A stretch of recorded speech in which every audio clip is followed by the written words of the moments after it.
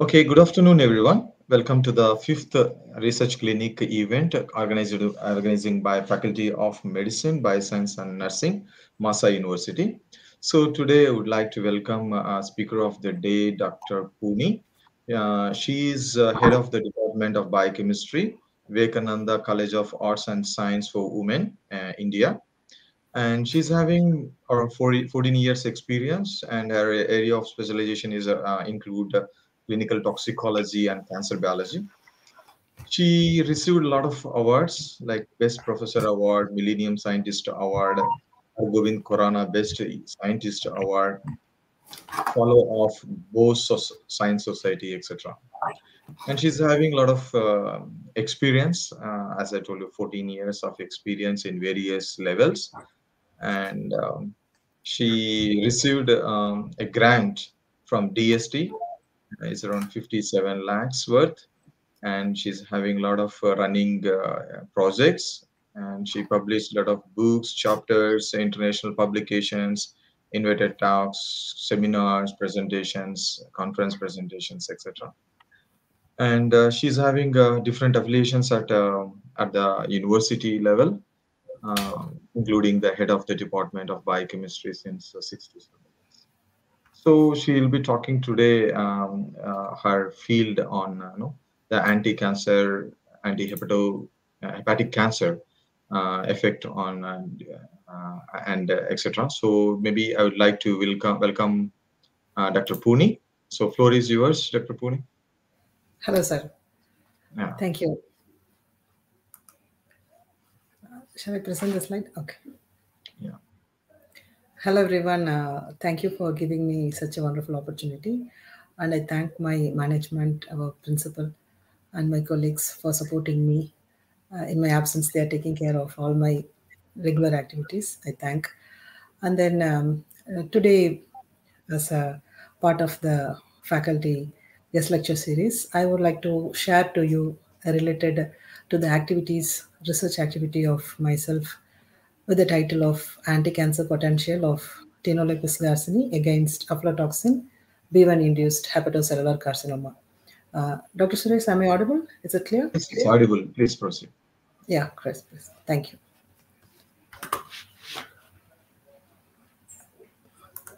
Okay, so coming to the introduction, if you take the hepatocellular carcinoma, it's the liver cancer with the exposure of aflatoxin B1. It's a carcinogen, and also due to the viral infections, hepatitis C, B viruses, and then with the so many different causes. The liver, the normal liver, it may have the for the for the chronic level, at the chronic level, chronic exposure causes the hepatitis, and this continuous exposure of the carcinogens or the viral infections, it leads to cirrhosis, and this will leads to the hepatocellular carcinoma. And then if you take the incident level, male will be more affected comparing a female in the ratio of 3:1. And then this figure explains the HCC content within the liver. And coming to the causative agent of hepatocellular carcinoma, you have different causative agents like, as we said previously, hepatitis B, hepatitis C, and also the hemochromatosis, the iron deposition in the blood may cause the HCC, and then hemophilia, because liver is the main organ for the blood clotting factors synthesis. That is, blood clotting factor 8 and the 9 will be synthesized from the liver. If you have the increased level of blood loss, it will definitely leads to the inflammatory condition within the liver, which will lead to hepatocellular carcinoma. And then the exposure of the person or the people with the toxins like the aflatoxins definitely will lead to the carcinogen. And then if you come to people taking alcohol, large amount of alcohol will definitely cause the hepatocellular carcinoma. And then if you take the aflatoxins, So the sources of aflatoxin is from the maize corn and also from the aspergillus flavus. These definitely affects, and when we consume a lot of infected cereals and the pulses, definitely we will be in a high risk to get the hepatocellular carcinoma. And if you come to how the aflatoxin undergo the biotransformation of causing cancer, means when we consume or inject ourselves with the contaminated foods, the aflatoxin B1 will be converted into an epoxide, endo-epoxide and the exo-epoxide, and this epoxidation takes place in the liver cytochrome P450. And here it induces series of metabolic activations where the exo-epoxide will be converted into guanine and the adduct. And this adduct definitely transforms the DNA modifications where the G will be converted into T, the guanosine will be converted into the thymine, and this transformation causes codon change, and this causes series of cell deregulations, and this causes the development of tumor within the hepatocytes, the liver cells, and causing the development of hepatocellular carcinoma. This is the biochemical transformation taking place when a person is continuously exposed to aflatoxins. And then, what are the treatment procedures regularly followed when cancer has occurred to the person? Means obviously surgery by liver transplantations, and then the cryoablations, the radio frequency ablation, the chemoablations, the photodynamic therapy, the radiotherapy, obviously, is happening all over the world, and people is can able to have their extension in their lifespan when they undergo treatment procedures regularly. But all these have serious side effects, and the health condition of the patient is also must be monitored regularly. But when we undergo the herbal therapy, when we take herbal therapy, what are the changes is possible? So it is an attempt that what are the herbs available in nature. If we take that, how the treatment procedure is our study, and for which we have chosen five different plant groups: the Cleomaspera, Tinolepis garcini, Asclepias curesavica, Urina lobota, and the Siddha cordifolia. These are the plants available in India in Koli Hills, where we just procured these plants and then we just processed and he extracted. Then we undergone various studies.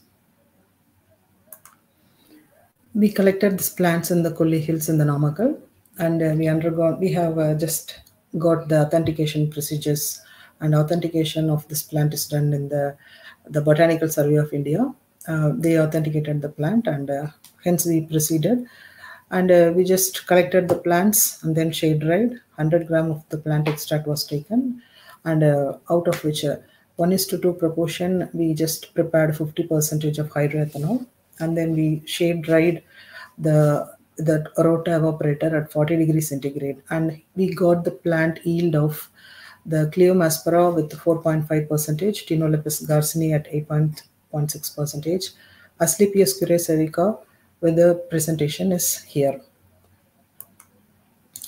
And then we just proceeded with the study where we evaluated the radical and non-radical scavenging potential of these five plants, and we just appraised the in vitro anti-cancer potential of a particular plant, which or from the above five set plants, the plant which is having the high radical scavenging potential was taken for the next level of study for the anti-cancer potential.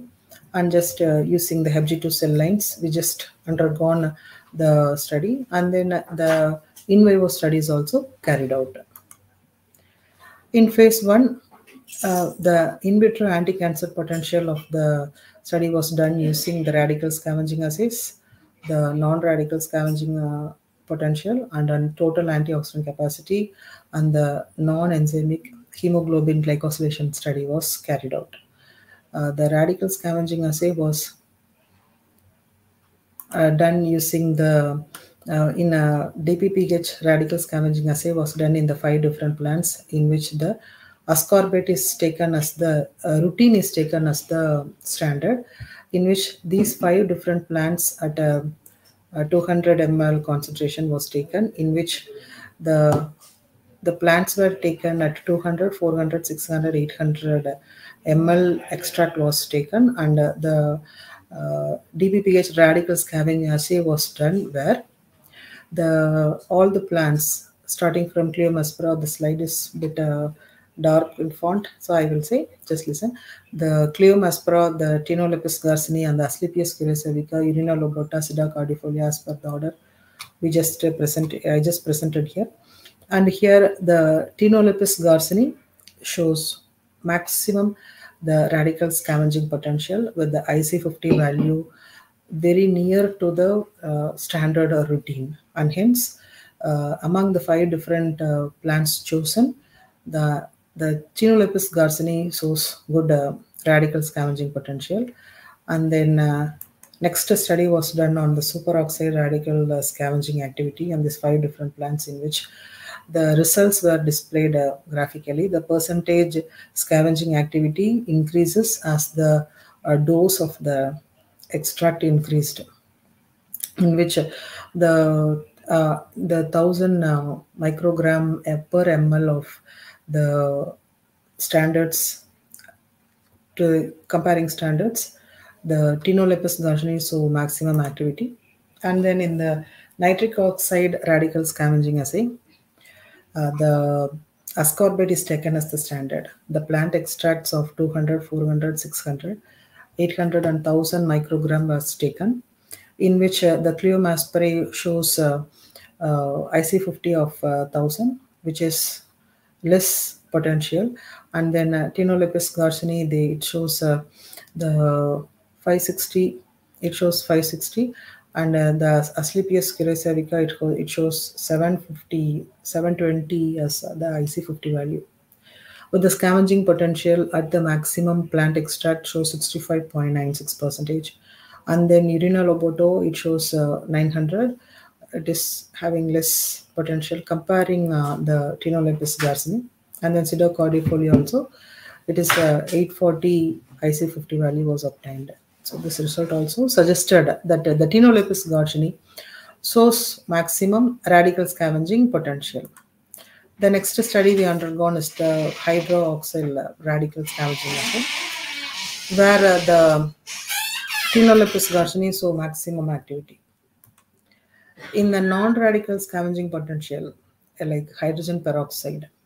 So this hydrogen peroxide scavenging activity is maximum for the selected plant Tinolepis garcini with 69.38 percentage, and then at the maximum of 1000 microgram per ml, where the IC50 value is 610, which implies comparing other plants chosen like Cleomaspora, Asclepias cuirassica, the Tinolepis garcini has the potential radical, non-radical scavenging assay. And then the total antioxidant capacity is studied using the reducing power. The reducing potential for the Tinolepis garcini is maximum comparing other plants with 58.9, and also the IC50 value is very near to the beta hydroxytoluene, which is the standard used for this study. And then the ferric reducing power of the plants were displayed, and the non-enzymatic hemoglobin glycosylation assay was done. The hemoglobin glycosylation should not happen with the administration of this Tinolepis garcini and aspa, and Asclepias cuirassica. These plant extracts just inhibited the glycosylation potential, and hence the power of hemoglobin glycosylation is maximum for for Tinolepis garcini comparing the Cleomaspora or the Asclepias cuirassica. Thus, the phase 1 study, where five different plant varieties were taken, in which the Tinolepis garcini have better radical, non-radical, and antioxidant potential when compared to the rest of the plants. And this particular Cucurbitaceae family, the Rhinolepis garsoni, is chosen for the further study of in vitro and in vivo anti-cancer studies. In phase 2 in vitro study, the assessment is done for using the MTT assay, and then the DNA fragmentation assay was studied, and the gene expression is studied in P53, BAX, and the caspase-3. The results is quite promising. The cytotoxic effect of the hydroethanolic extract of Rhinolepis garsoni is done on the HepG2 cell line. In this HepG2 cell line at 100x, the MTT assay shows the control HepG2 cells with the maximum of 300 microgram of Rhinolepis garsoni has the cytotoxic potential, which is displayed in this figure with the IC50 value of 74.4, 74.5. The test concentration is exponentially increased from 18.75 to 300. The hydroethanolic extract shows the inhibition power as in a dose-dependent manner, in which the MTT assay suggests this plant has the anti-hepatocellular carcinogenic potential. It is having that anti-cancer potential. The DNA fragmentation study is also done in the hydroethanolic extract of Rhinolepis garsoni, where the lon A, this lon A explains about the untreated.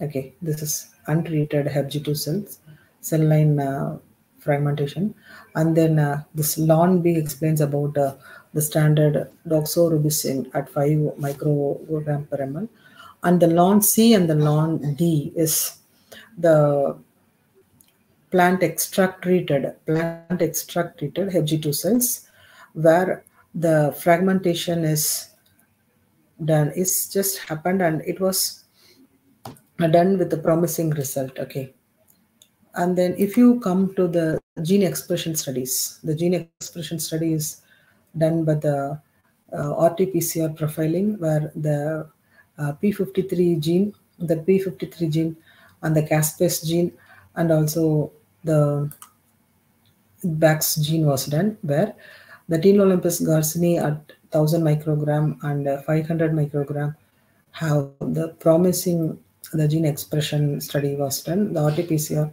showed that this extract has the potential anti-cancer property when compared to the standard doxorubicin. This phase 2 study also suggested there is cytotoxic potential for the metabolite, which is having the significant apoptotic property in regulating the genes of P53, caspase-3, and the BAX gene expression. And then, as we got basic result, promising result in the in vitro studies, we just treated in the male Wister rat. This male Wister rat, before entering into the study, we undergone the acute toxicity studies with the 75, 125, 250, 500, 1000 milligram is administered to the rat, where the toxicity was not observed. Okay, and hence we just stick to 500, 250 milligram per kg PO and 500 milligram per kilogram of drug was administered post-mortem, where intraperitoneally the groups of animals were given the drugs. We have just designed 5 groups, each having 6 rats, male Vista rats, and then first one is the normal group. The group 2 is the hepatoma controlled rats, which received a total of 7 doses of 250 microgram per kg intraperitoneally given aflatoxin B1. This aflatoxin B1 was procured from the sigma aldrich, the chemicals, and then dissolved in DMSO for 7 days. The group 3 is treated with 250 milligram of the plant extract, which is already induced, the cancer-induced rats.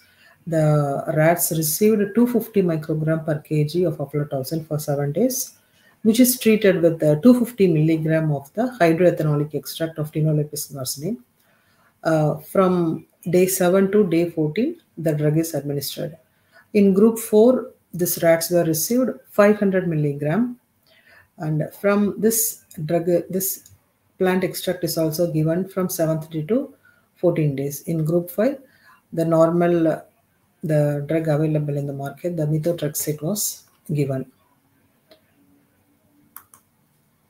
This animals were grouped, and in 4 different studies, the in vivo anti-cancer potential was studied. That is the tumor growth response, where the percentage lifespan, the body weight, liver weight was noted. In the blood, the hemoglobin content, RBC content, and WBC content was studied. In serum, the proteins, enzymes, lipid, the urea, uric acid, creatine, bilirubin was studied.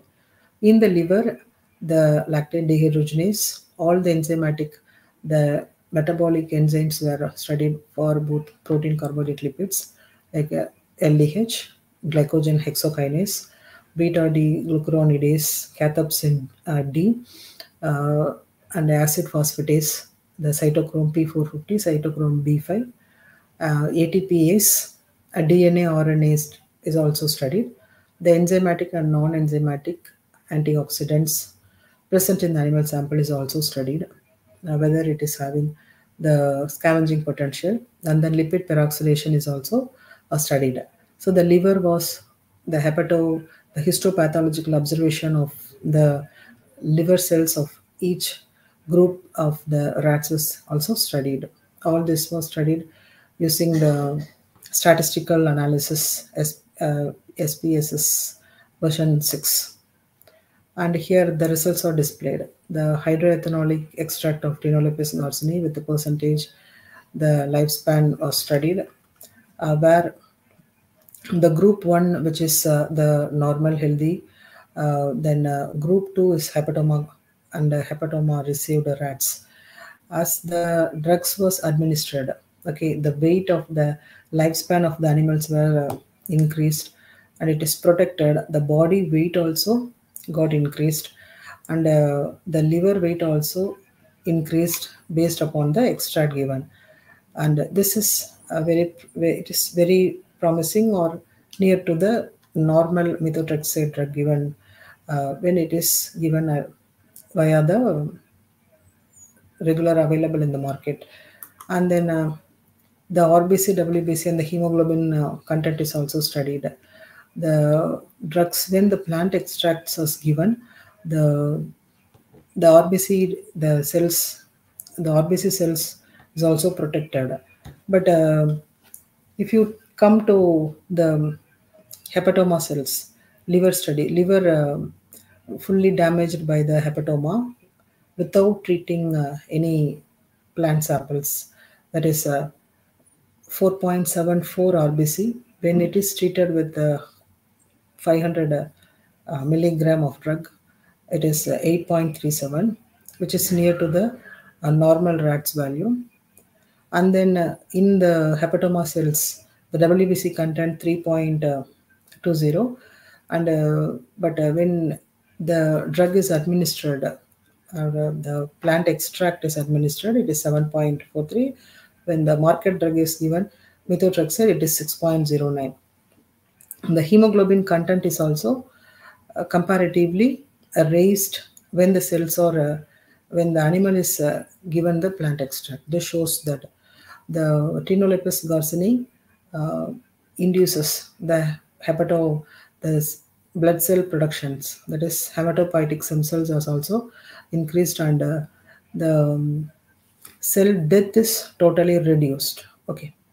And then if you come to the total protein, albumin, and the globulin ratio also, in group 1 normal rats, the globulin ratio is 3.15, albumin is 5.48, and the total protein is 8.63. This is in group 2, this is hepatoma. The group 3 is 250 milligram extract received. Group 4 is 500 milligram extract received group of animals. This is the methotrexate received groups, where the protein content comparing group 1 normal, the group 3 is bit reduced, because definitely the protein, that is proteolysis, would have happened. And comparing the group 3 and the group 4, the group 4 animals, that is 500 milligram received rats, definitely shows the protein content is increased. But when you see the value of hepatoma cells, that is untreated animals, the untreated animals show very low protein content. Also, the ratio also presented here. And then if you come to the aspartate transferase, ALT and the ALP, alanine phosphatase, all these enzymes shows the result is also displayed here, where the enzymes were in the is just expressed as international unit per liter, where the cancer is cancer level, that is the group 2 animal shows 255 and the group 4 animal shows 161 level, that is the enzymes activity is restored after the for 7 days. The animals are treated with the aflatoxin. From the seventh day, as the uh, a plant extract was given, the enzymes were restored. Okay, the enzyme activity is restored. The alanine transferase, and then aspartate ALP enzyme level is totally increased, and hence this enzyme, this extract, just uh, makes the enzyme synthesis, the protein synthesis is reversed back. Okay, and then if you come to the lipid profile also, the LDL, VLDL, LDL, HDL, the triglycerides and the total cholesterol level is also studied, where the VLDL, very low density lipoprotein level, in the group 4 treated animals and the untreated healthy rats level is more or less equal. And then if you come to the low density lipoprotein, the plant extract treated animal show 39.77 and the HDL level is 45 milligram per ml, and the triglyceride level is 90 milligram per ml. Cholesterol is also very equal to the normal. But when you see the cancer containing the untreated the hepatoma, that is cancer containing when the liver is taken and lipid profile study is done, all the lipid level is very high. Okay, and this shows that the rats have potential power for with anti-cancer property. And then the hydroethanolic extract of Tinolopis gosnei on the and the cat values and the SOD values is also shown, where the level is presented. The catalase activity is also studied. And then if you take the antioxidant activities, that is the GPX and the GR and the GST values. And if you come to the glutathione peroxidase and the glutathione reductase, and this activity is much restored when the plants are treated with the aflatoxin, that is treated with the plant. But in the aflatoxin treated, the enzyme level is totally reduced. After the seventh day, when the drug is given, that is the aflatoxin, that is the Tenolapis garsney with the bioactive potential with the secondary metabolites like terpenoids, flavonoids, when it is as these molecules present the enzyme activity, the activity is the oxidation, the antioxidant power of this cells is regenerated. And then the hydroethanolic studies of vitamin C, vitamin E, and the glutathione reductase was studied, where the enzyme activities restored back. And then if you take the potential of the lipid peroxidation is also, the lipid peroxidation is very high in the hepatoma cells of untreated rats, and when it is the treatment is given based on the dose dependent level, the lipid peroxidation properties also increased. But this is not in the case of methotrexate. And then if you come to the histopathological observation of the liver cells, the group 1 with the normal liver architecture, where the hepatocytes and the nucleus, nucleolus, is everything is in healthy state. But in the hepatoma cells, the tissue uh, infiltration and inflammation is just visible here. This shows the presence of inflammation with the microvesicular fatty changes, but this condition is bit reversed when the rat liver cells is induced, is given with 250 milligram per kg of Tinolipis garsoni. There is only mild fatty infiltration present with no fatty changes occurred. And when the drug is given as 500 milligram, there is improvement in the cells growth. The comparing 250 milligram, 500 milligram given liver cells of that group 4 animals shows the mild fatty infiltrations. And then this group 5 is the standard control, positive control, where the methotrexate was given. There is also infiltration occurred. So these studies shows there is a promising in vivo potential for Tinolipis garsoni apart from antifungal property. This plant was known for its antifungal property, and this is the first time that this plant is Cucurbitaceae family, Tinolipis garsoni. It has the anti-cancer potential is studied here. And along with that, we have undergone few more studies, and this phase 3 shows observed the Tinolipis garsoni is with a good anti-hepatocarcinogenic potential in aflatoxin induced male visitor rats with the various biochemical parameters. It was studied, and I thank for presenting.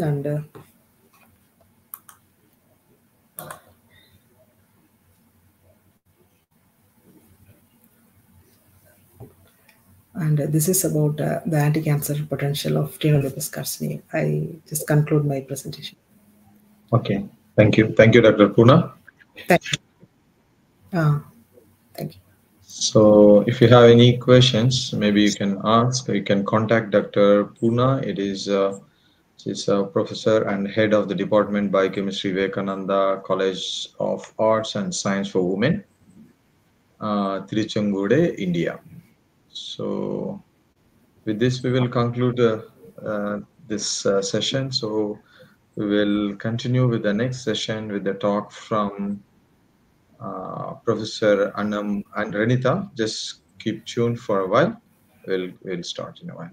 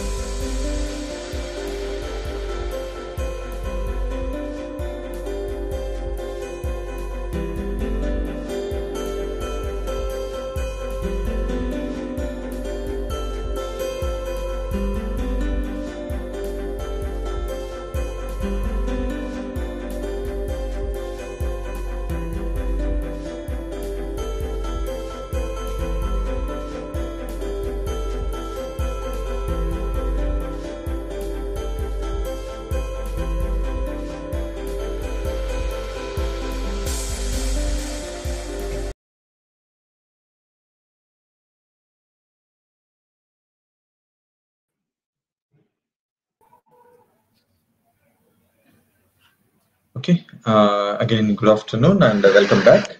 So the next speaker of the today is Dr. Anam Ranita.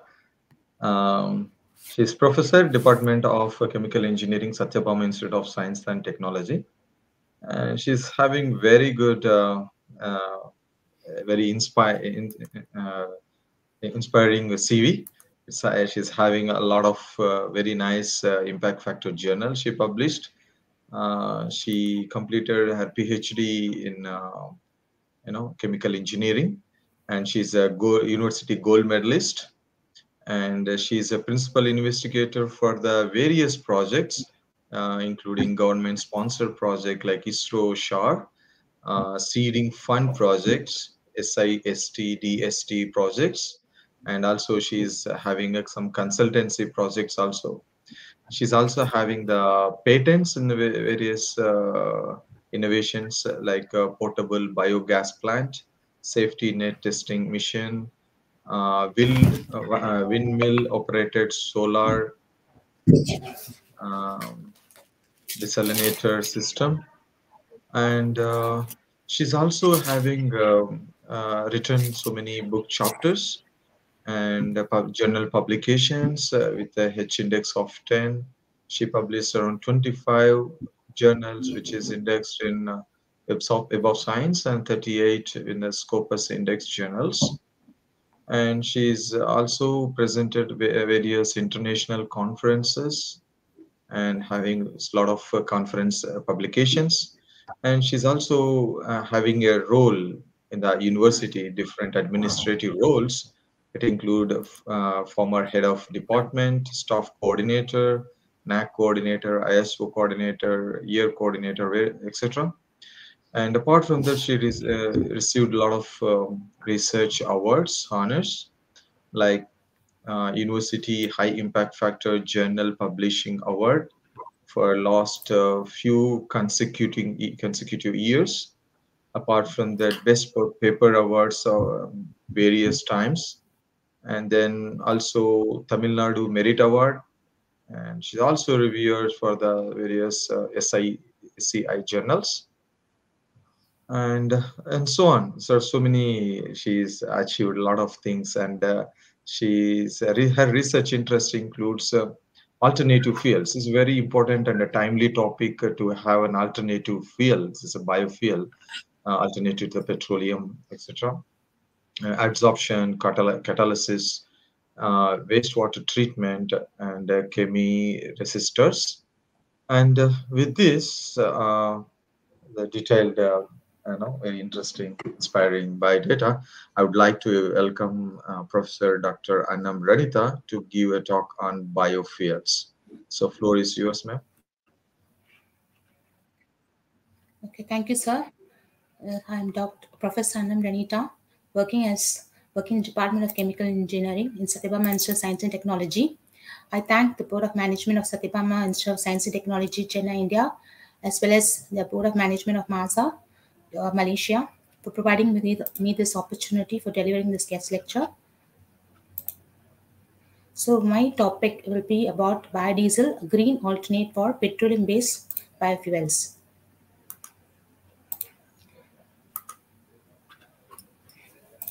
So what is biodiesel? So biodiesel is defined as a long-chain fatty acid alkyl esters obtained from vegetable oils or animal fats by the transesterification process technically. But as in common language, we can say it to be a diesel derived from biosources. So how is the commercial diesel derived from? It is derived from the fossil fuels, dead remains of plants and animals. So that is why we call it to be the commercial diesel to be a fossil fuel. Coming to the history of biodiesel, we know that Rudolf Diesel, he was the one who invented the compression ignition engine by use this fuel from the refining of crude. So that is why the commercial diesel was named after him. So he himself, when he did his experiments in 1890, he produced biodiesel. The source was a peanut oil, which was used for agriculture, whereas the petroleum diesel was scarcely available at that time.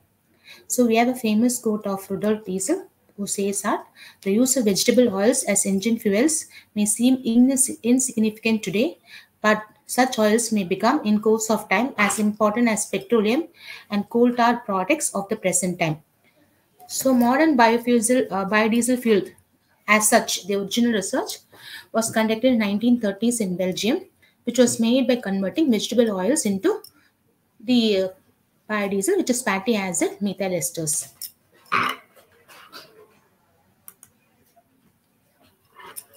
So why should we go for biodiesel when we have the commercial diesel? Okay, so biodiesel is a way to reduce human caused global warming. Okay, so we all know what is global warming, right? So we see the effects of global warming in our present times itself. We have unprecedented floods, earthquakes, tsunamis, etc. So vehicles are the ones which use most of about 60 to 65% of the oil which is being produced as such diesel or biodiesel, automotive vehicles. So vehicles are a major source of atmospheric carbon dioxide, which is the main greenhouse gas that causes global warming. And research has shown that use of biodiesel reduces the greenhouse emissions by over 76% compared to petroleum diesel.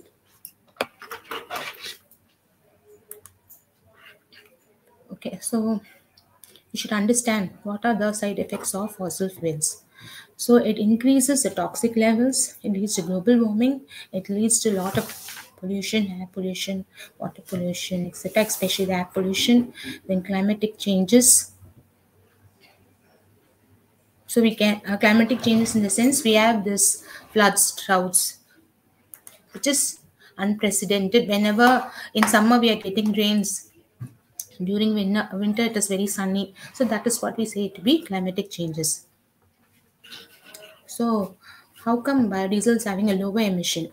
So biodiesel has high cetane number, so which leads to less knocking in the engine, so thereby increasing the life cycle of the engines. And it's got inbuilt oxygen content, which means it will ensure complete combustion. So we would have seen dark soot coming from automobile tailpipes, right? So all that is because of incomplete combustion, which where the component of carbon monoxide will be higher compared to carbon dioxide. And then biodiesel has got, since it has got inbuilt oxygen content, it burns fully. Since derived from plants and animal sources, animal fats, it has no sulfur, it has no aromatics, it completes the carbon dioxide cycle. So we have so many biogeochemical cycles, right? So those geochemical cycles like nitrogen cycle, oxygen cycle, carbon cycle, sulfur cycle, phosphorus cycle, potassium cycle. There are so many cycles. In that, the most affected is the carbon cycle. That is why you're having more carbon dioxide emitted into the atmosphere.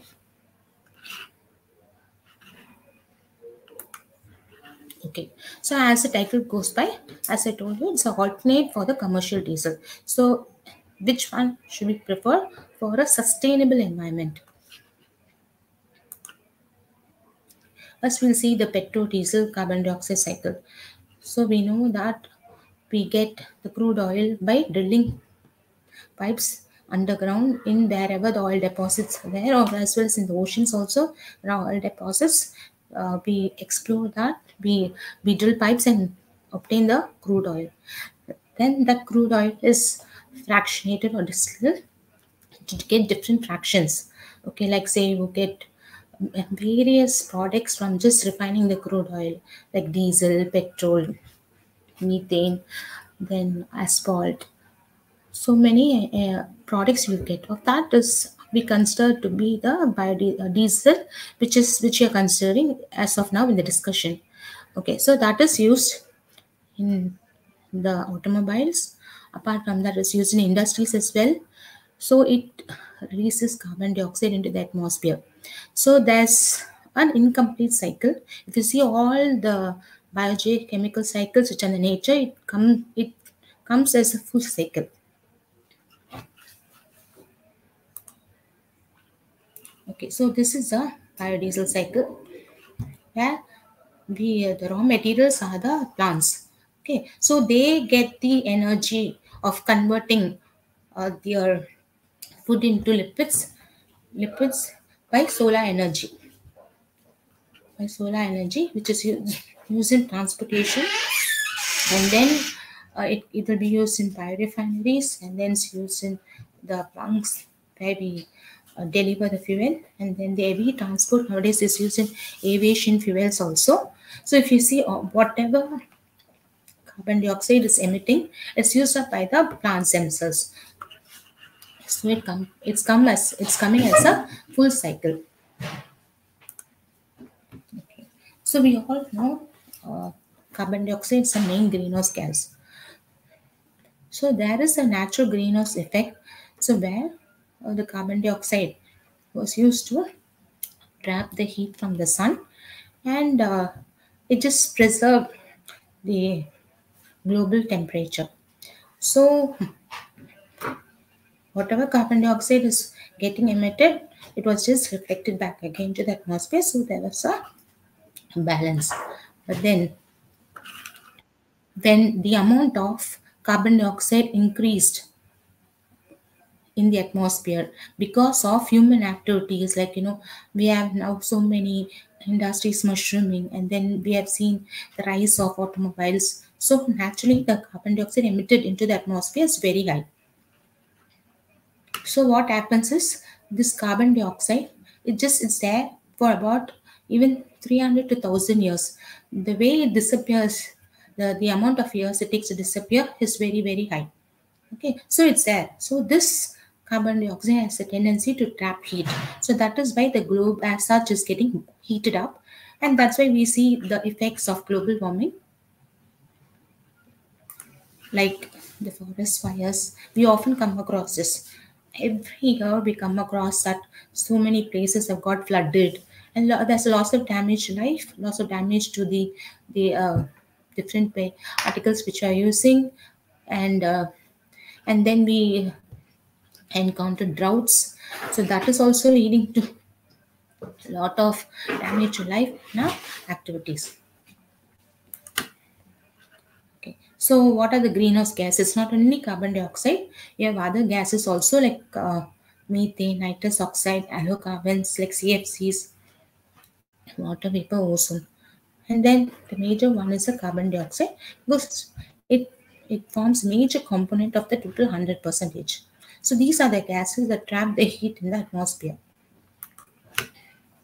Okay, so when we see the statistics, okay, we can see that how the global temperature has been rising, and this is just a article clipping in 2020, where we see that whatever is expected to happen, say another 50 to 100 years, okay, we see it to happen in just 5 to 10 years because of this global warming.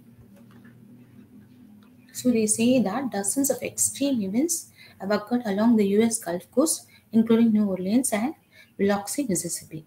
So they, because of that, our lifestyle, everything is getting affected, and our health is getting affected as well. So this is just a depiction of how carbon dioxide can affect the health of human beings. So the temporary ones are the dim sights and reduced hearing, then drowsiness, mild narcosis, dizziness, confusion, headache, unconsciousness, then shortness of breath, then tremor, then increased heart rate and blood pressure. So we have encountered these events like melting of the glaciers and then so much of air pollution in and around us. And apart from that, it's not only the land which is getting affected, it's also the oceans which are getting affected. Oceans, they act as a very good carbon sink. About 25% of the carbon dioxide is absorbed by the oceans. But using of these fossil fuels, that is the petroleum-based fuels, by industries as well as by automobiles, it has increased the percentage of carbon dioxide in the atmosphere. So what happens? The ocean becomes acidified because the pH was in alkaline range, but more carbon dioxide is getting dissolved in the water. It becomes carbonic acid, so it becomes more acidic. So when it's become more acidic, less oxygen is available to the aquatic plants and animals. It becomes warmer, just like how we get global warming. There's ocean warming also. So you can see the effects are the sea level rise is accelerating, flooding coastal communities and drowning wetland habitats. Then bleaching warm water coral reefs could be lost if the planet warms up by 2 degrees Celsius. And then toxic algae, larger and more frequent blooms are making fish, birds, marine mammals, and people sick. Then lower oxygen levels are suffocating some marine animals and shrinking their habitats. More acidic water harms animals that build shells such as corals, clams, and oysters. Fisheries disruption in fisheries affect the marine food web, local livelihoods, and global food security. So it's because of the deforestation, burning fossil fuels in industrial agriculture, release so much of carbon dioxide and other heat trapping gases into atmosphere, causing our planet to warm. The ocean has so long as buffered the worst impacts of climate change by absorbing more than 90% of this excess heat, about 25% of the carbon dioxide, but at the cost of causing significant harm to marine ecosystems. So this much evident by the bleaching of coral reefs, which has been inhabited for a lot number of aquatic plants and animals. Okay. So if we do a comparison, both of them are used for powering automobiles, generating electricity, and producing it. However, there are quite few differences also. Like while biofuels are renewable, fossil fuels are becoming non-renewable nowadays. Earlier there was a plain abundant source, but now we're not having that much abundant source. The source of biofuel are plant grains and organic residues. In contrast, the source of fossil fuels are millions of year-old dead organisms. While biofuels have hazardous impact on human health, fossil fuels have toxic ingredients and byproducts like carbon dioxide, which leads to global warming. Countries across the world are trying to replace fossil fuels with biofuels since the former has toxic effects on the environment, while the latter is environment friendly. Okay, so we can see the relative emissions of the petroleum-based diesel and the biodiesel. So you can see the green one is the pure biodiesel, which we see to be the B100. So you can see how much of carbon dioxide is emitted, which is relatively lesser than diesel, much relatively lesser than diesel. Then we have another blend B20, just 20% of the biodiesel blended with 80% of commercial diesel. Then the mutagenity score, etc. You can see this. normal pH, sulfates, oxides of nitrogen, particulate matter, carbon monoxide, total unburned hydrocarbons.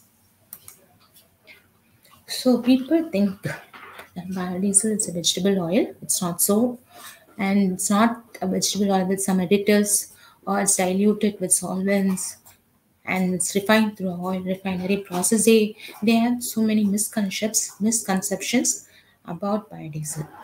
So actually, we just cannot say any oil to be biodiesel.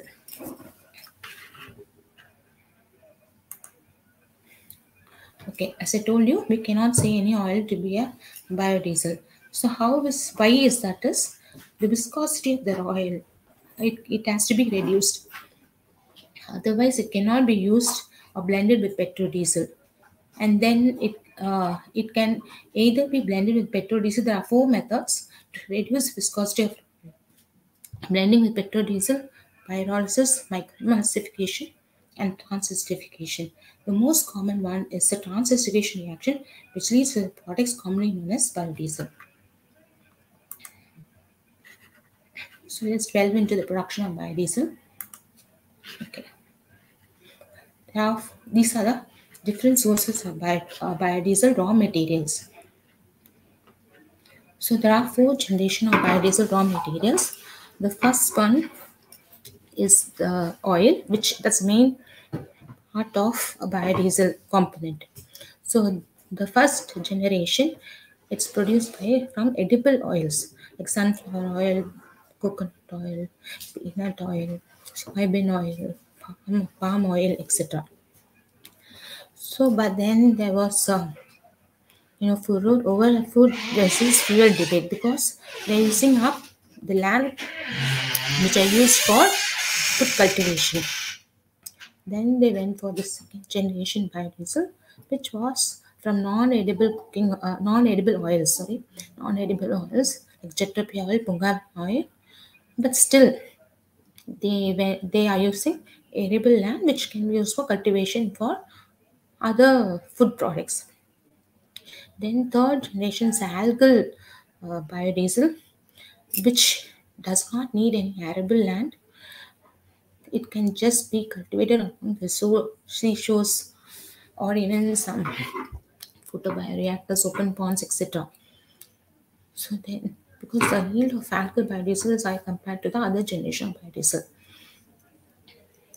And the fourth generation is the uh, genetically engineered microorganisms, which can be more efficient as the other generation of raw materials and does not also use arable lands.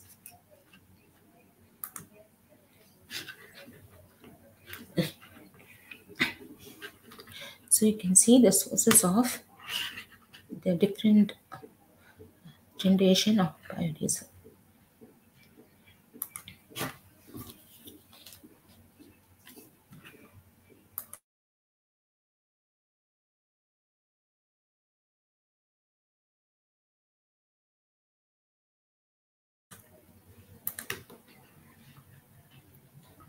So you see the first generation: corn, soybean, rapeseed, sunflower, and even animal fats are also used the as a source for biodiesel, which will come under non-edible, that is a second generation, and even pongami oil, jettup oil, waste cooking oil, all will come under second generation. And then you have the algal source, which is a third generation, and the biologically engineered genome, genetically engineered microorganisms, which constitute the fourth generation of biodiesel. So when this idea of biodiesel was proposed, there were a lot of environmental constraints. That is why we have the fourth generation of biodiesel. A considerable debate over the direct and indirect emission of greenhouse gases from biodiesel, because still it has got some obnoxious emissions like oxides of nitrogen. Then biodiesel production requires intense cultivation of energy crops that requires more land area, leading to deforestation and hence affecting biodiversity. So that is why the third generation of biodiesel has come up. First generation biofuels are rarely economical in comparison with fossil based biodiesel. The rising demand for vegetable oil under pressure from the biofuel mandate has resulted in a rapid increase in vegetable oil process with negative impact on biofuel costs and food prices.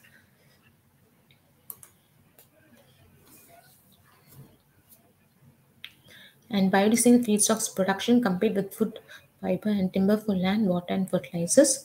This competition could affect food security. Demand for feedstock crops such as maize and sugarcane has contributed significantly to global food price volatility, especially in the grain markets.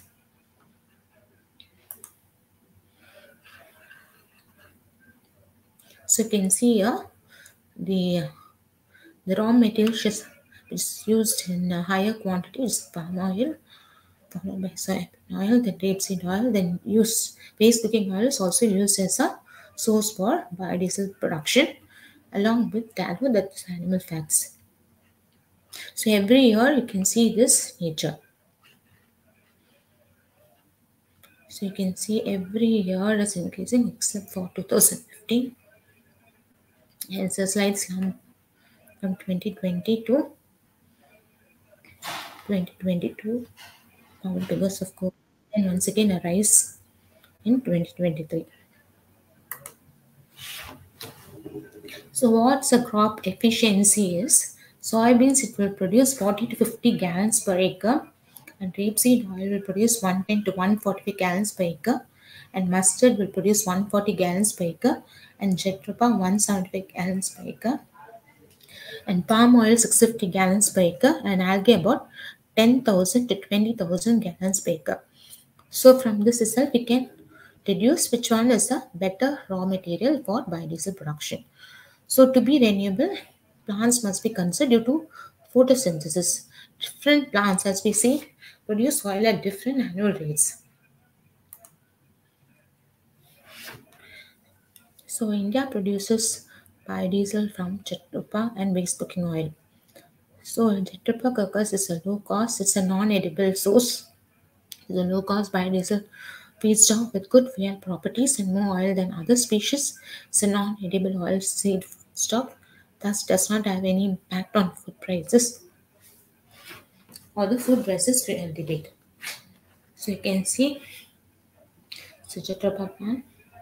It is dried, all the seeds are dried, oil is extracted, mechanical pressing or chemical processing, and then transesterification is carried out,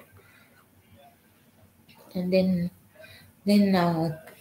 just all this purification process, you get the crude biodiesel, and washing has to be done, it get pure biodiesel. So the yield of biodiesel per hectare on jethropa is more than 4 times as much fuel per hectare as soybean, up to 10 times to that of corn. So this is the basic methodology as to how oil can be converted to biodiesel. It's esters. You're going to use methanol. So this oil can be from the first generation, just cooking. I mean, just edible oil, or the second generation non-edible oil, or the third generation algal oil. Fourth is genetically engineered microorganisms oil, and the fats from the animal tallow. So this pre-treatment is optional to remove all the impurities, and that's an esterification process. If the free fatty acids is going to be greater, and then it passes on to the transesterification reaction. It's the main reaction in converting the soil to biodiesel, and then purification, separation, because you get a byproduct glycerin, then the diesel, and then unconverted fatty acids. So methanol as such can be recovered and can be recycled in the process. So for this translocation reaction, you have to use a catalyst. We'll come to that in a few slides later.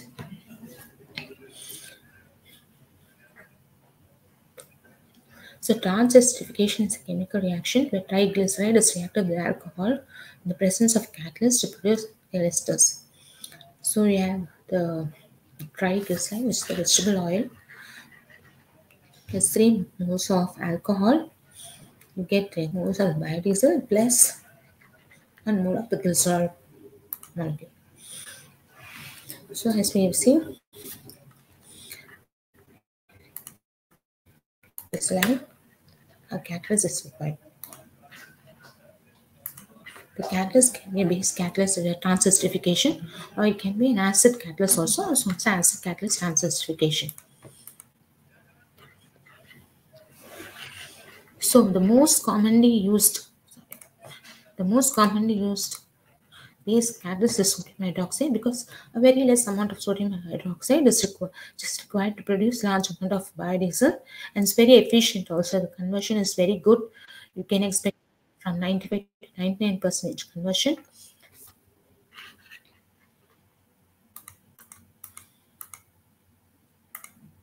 So the advantages is it's cheap and effective. It's cheaper and effective. It enables faster reaction at low temperature and pressure. It's got higher conversion rate and lower concentration of the catalyst. So lot of research has been going on, because there are so many variables which affect the biodiesel production, which is raw oil, that is, as I told you, the different generation of oil.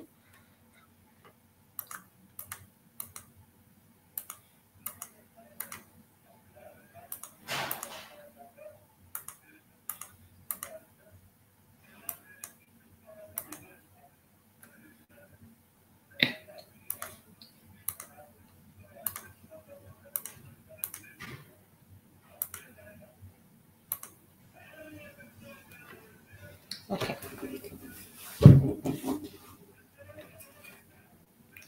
And the alcohol. So people have, researchers have used, most commonly used alcohol is methanol. They've used ethanol, propanol, and different alcohols in the higher range as well as in the lower range, and then the catalyst. So as we have seen, the catalyst can be acid catalyst or a base catalyst. It can be heterogeneous catalyst or homogeneous catalyst.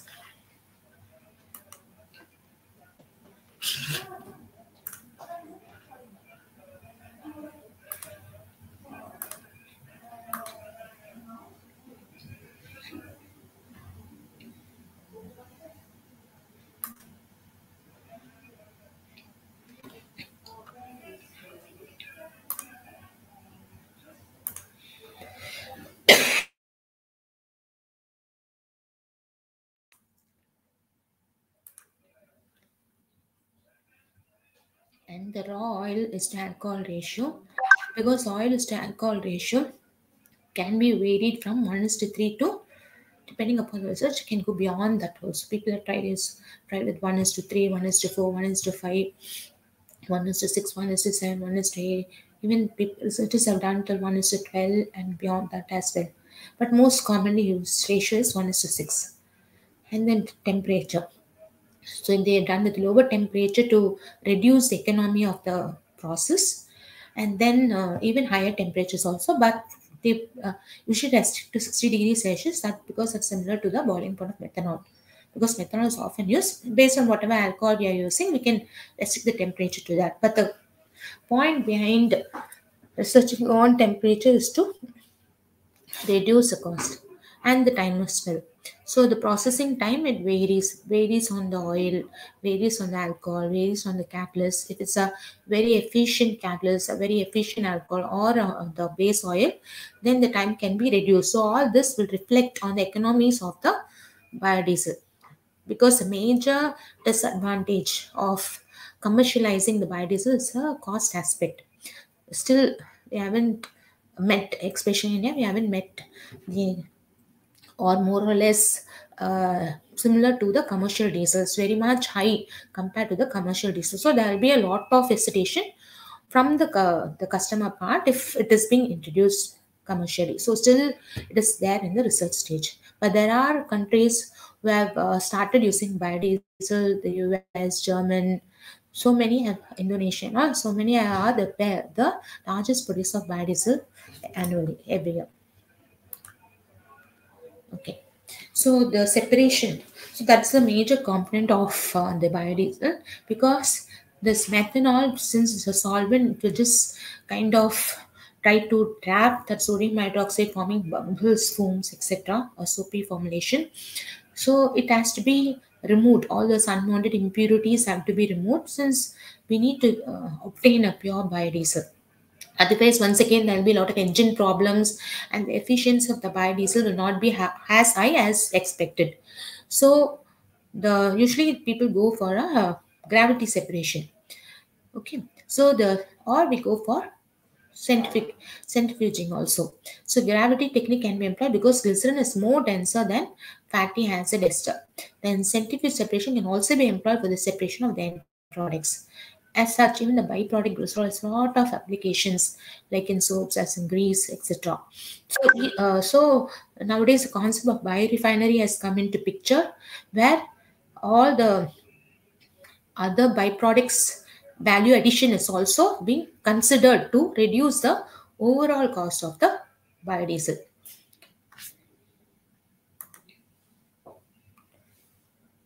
As I told you, it can be done by gravity separation, or it can be done by electrically driven separation technology with a high voltage alternating current source, which is used to remove glycerol and other contaminants of biodiesel in order to meet the ASTM D651 and EN 15214 standards.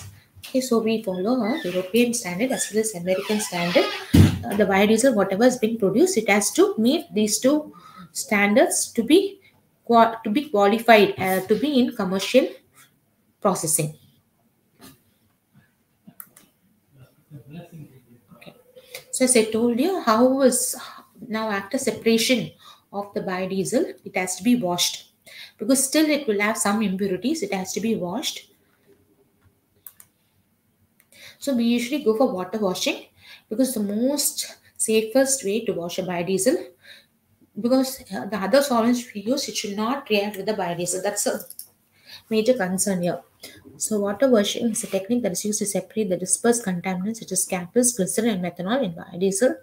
During the process, water is sprayed onto the biodiesel. Polarity of the water separates contaminants from biodiesel. And that water can be removed. If at all there is some water in the biodiesel, it can be removed easily by rotary evaporation, most preferred, so that the ingredients of the biodiesel does not degrade.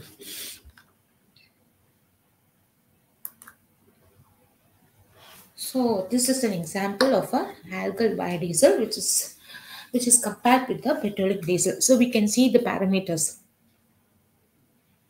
You can just compare and analyze the parameters.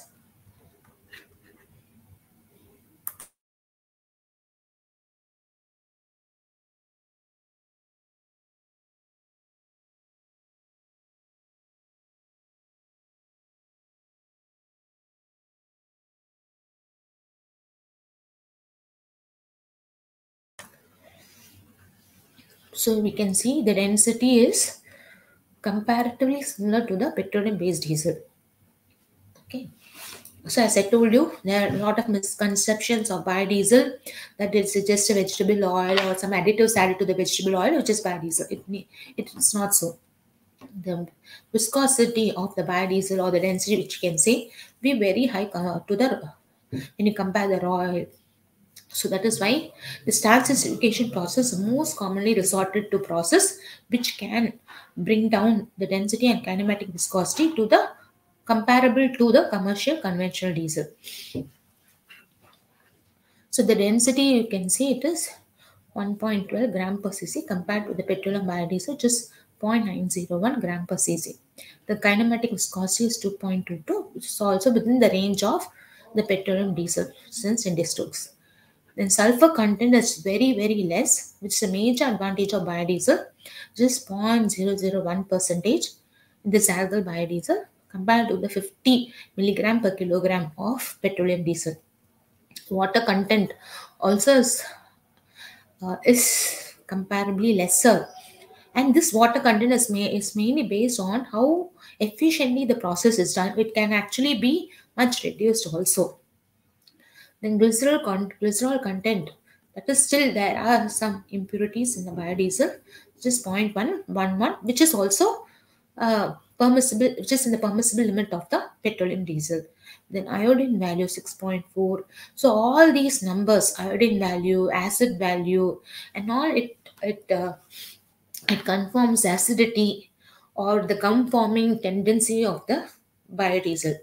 So, if the oil is going to be acidic in nature, it will start corroding the engine parts, and then the engine will have a lesser lifetime compared to using a commercial diesel.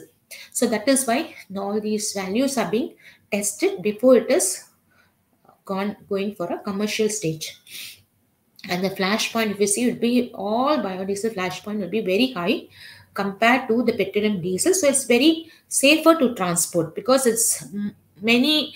If you see, many biodiesel will be around the range from 150 to 200 range. So it's a very safe fuel to be transported, and the visual appearance will be more or less same to compared to the petroleum diesel. 5 point is also very much high compared to the commercial diesel. So it all depicts a safe transport of these fuel.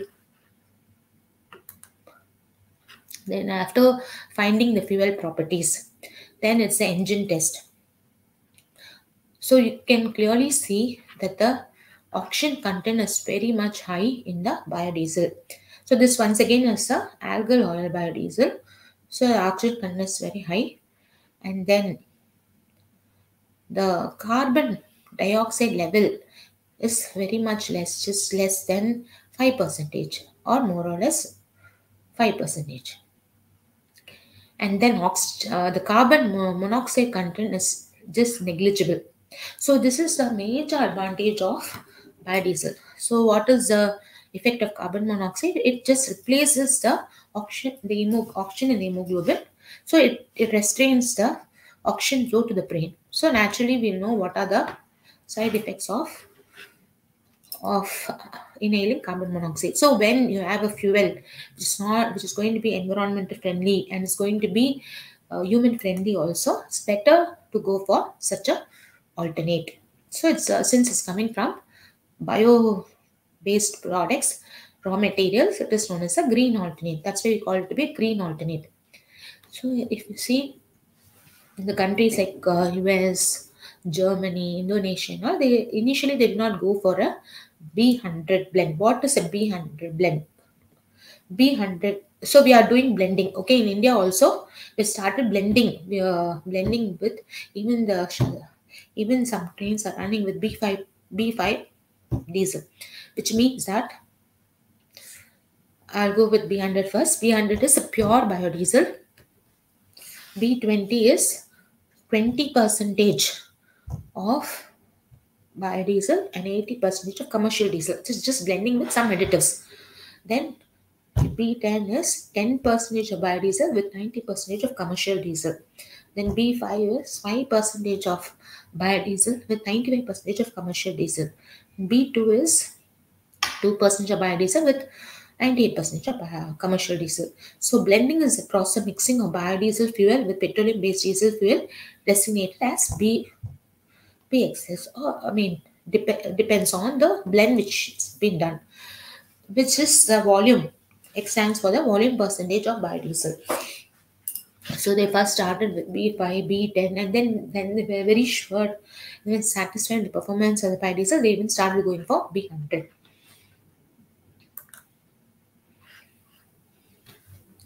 So of course, when you are going to use a new fuel engines, there are some problems associated with that, like gums, free fatty acids, waxes, unsaponified fibers, pigments, etc.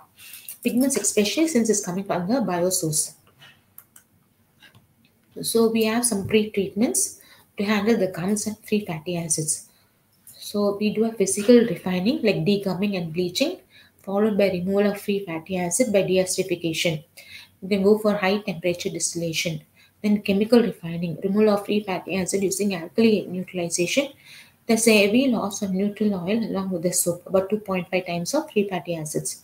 Then esterification converts free fatty acids to methane esters. It increases yield of biodiesel. It's the most appropriate option. So biodiesel is used for light vehicles. So light vehicles Ethanol as well as biodiesel, heavy vehicles like lorries, etc. to use biodiesel, heavy machinery, like tractors and all, biodiesel, and marine also. The ships and the submarines use biodiesel and bioethanol, and nowadays aviation fuels also are they are using biodiesel. So, the British businessman Richard Branson's Virgin Voyager train number 22007 Thames Voyager is billed as the world's first biodiesel train. And there's also an aircraft which is running on biodiesel. So, the first flight by a commercial airlines at the Virgin Atlantic to be partly powered by biofuels was a blend and built as heralding an eco-friendlier and cheaper era of airline travel took place in February 2009.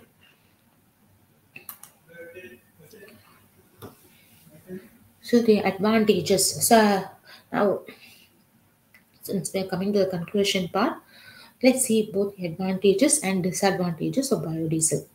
So the advantages are it's produced on renewable resources. It can be used in existing diesel engines. It produces less greenhouse gas emissions. So there is a research which shows that P20 reduces carbon dioxide by 15%. It's grown, produced, and distributed locally. It's cleaner biofuel refinery because from the biosource we can get n number of value-added products like glycerol, pigments, then alginates. If at all you're going to use algae and all, can use alginate, can extract alginate, carrageenan. It's a good source for biorefinery, just like the commercial refineries where they get different products from the crude oil. The same way, all these plant-based materials, along with the lipid content, which is converted to biodiesel, you have a lot amount of other valuable added sources which can be made as a value-added product as well. So then it's biodegradable and non-toxic. It gives better fuel economy. It's got a positive economic impact. It improves its air quality as well. Then biodiesel could possibly end energy crisis and energy politics. So as we told, that's a renewable energy source compared to the now unsustainable source of petroleum based fuels.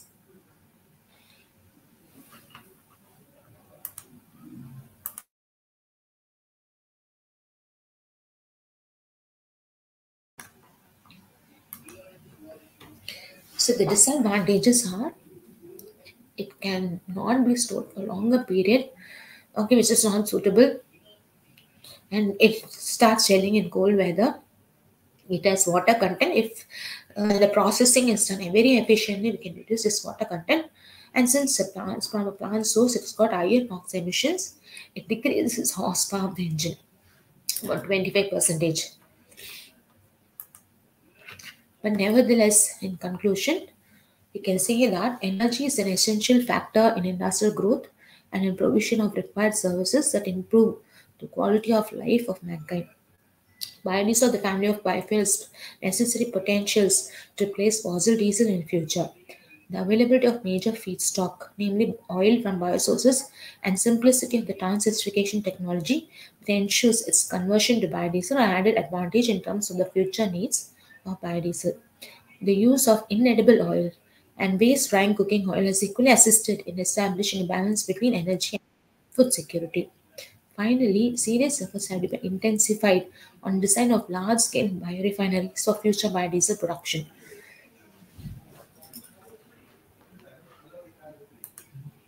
Okay, thank you for patiently listening to my lecture. Thank you, Professor Ranita. It's very informative and interesting.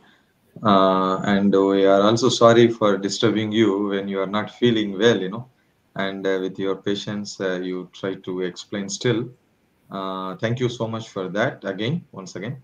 So, yeah, as I mentioned, so the Prof. Renita is a professor at the Department of Chemical Engineering, Satyabama Institute of Technology, Chennai. So, thank you so much. And then what we do, we'll wait for next session by Professor Mani. So until that, maybe a few more minutes give us. Thank you, Prof. Ranita. Thank you, sir. Thank you for the opportunity given. Thank you, sir. Thank you. Thank you, ma'am.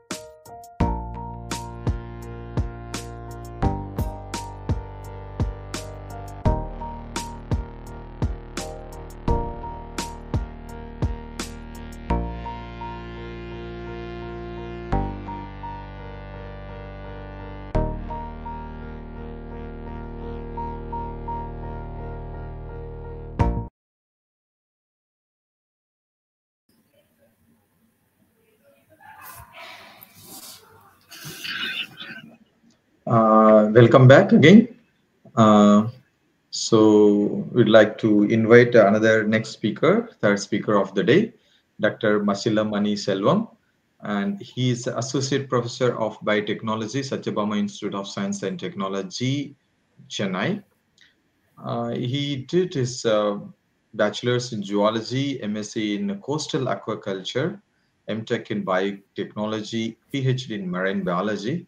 After that, he did PDF in marine natural products, University of Göttingen, Germany, and then marine endophytes, another PDF in Anamala University, India.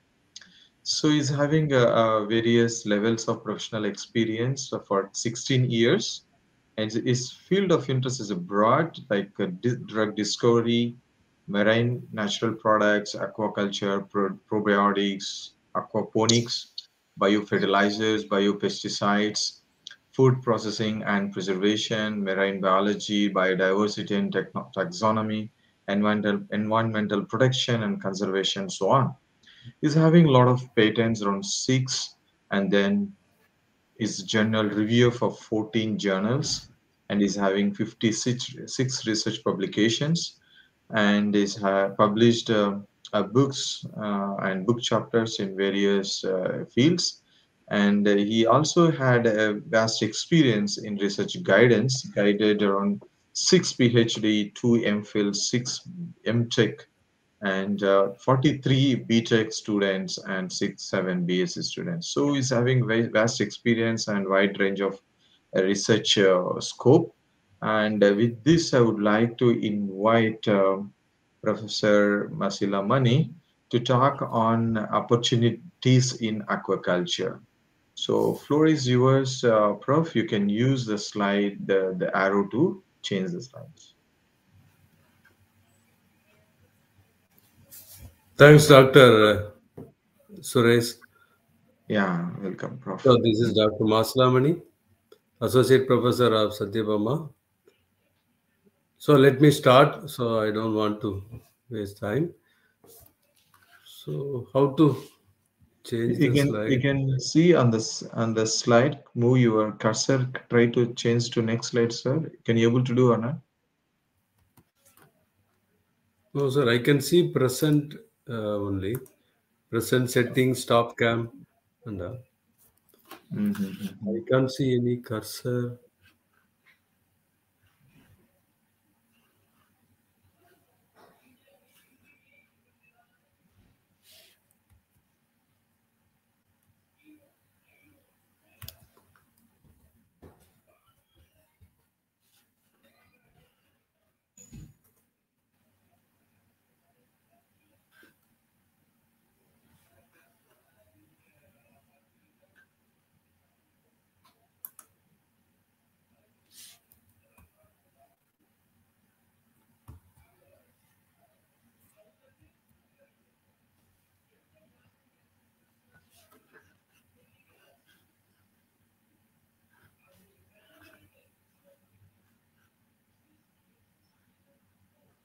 Now I see the brochure.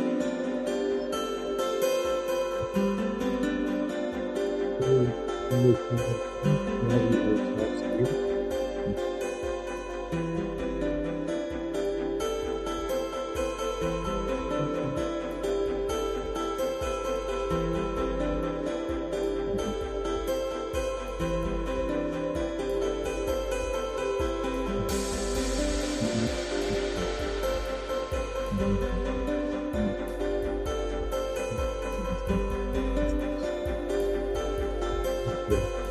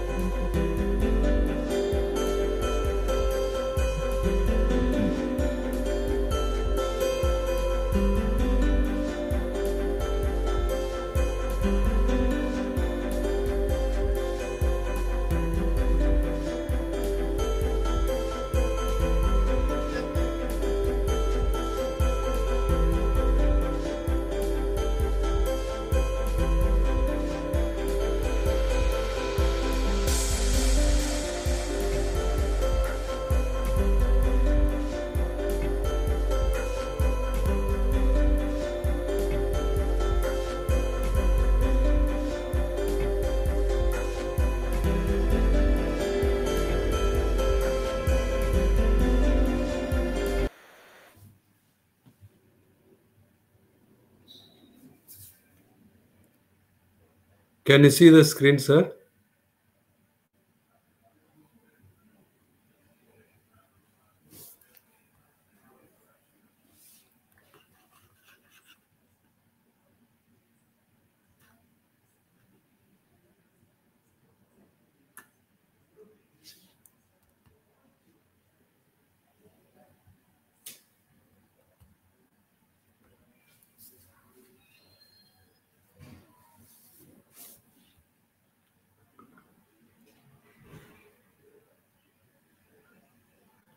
Yeah, proceed, sir. We can see you. Yeah, Yeah. Thank you, Dr. Suresh. yeah, So let me start. So today I am going to share my experience in aquaculture. So that is opportunities in aquaculture. Before going into the topic, we should know why aquaculture. Okay. So aquaculture is is a need of today in future because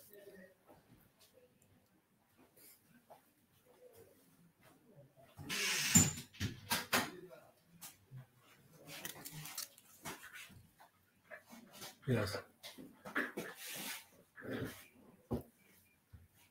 because so long ago or for the past 50 years we have been catching fishes from the natural environment. It may be a marine environment or freshwater.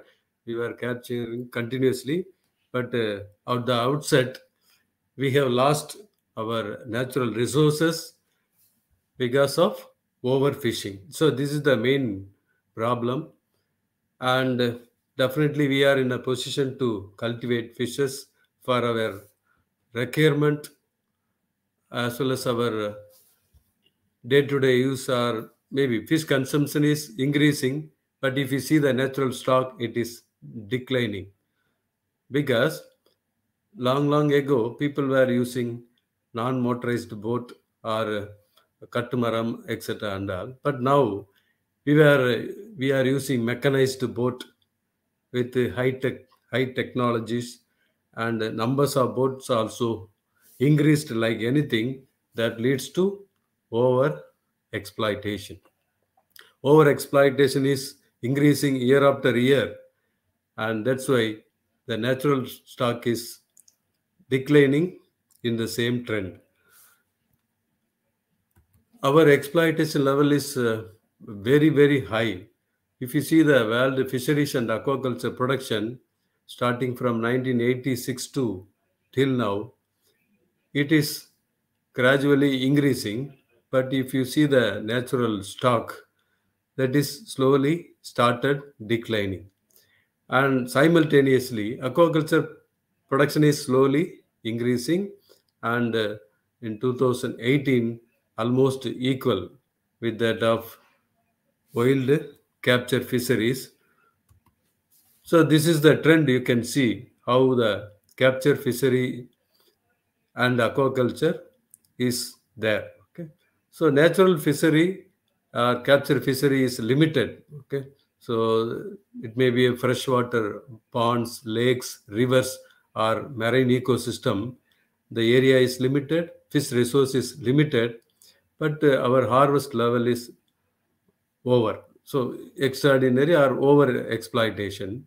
So the natural stock is slowly declining, and we expect in the coming years it will be very, very high. So obviously we are in a position to search for an alternative, that is aquaculture. You can see the trend of capture fishery and aquaculture. It started very recently, 1980s only, but it is increasing slowly, and now it is almost equal. It is predicted that by 2030, aquaculture production will exceed the natural resources. Okay. According to FOO, aquaculture is the farming of aquatic organisms, including fish, mollusks, crustaceans, and aquatic plants. So that is the simple definition of aquaculture. So aquaculture means we may think only fish, not only fish, but also the mollusks, crustaceans, and aquatic plants. And if you see the history of aquaculture, this is not new. Maybe by using technology, we have been practicing for the past 50 years, but Egyptians and Chinese were doing aquaculture for the past 3,000 years or more. And coming to the world aquaculture production, it's increasing year after year, and 82.1 million tons of aquatic animals and 32.4 million tons of aquatic algae. So this is the overall production.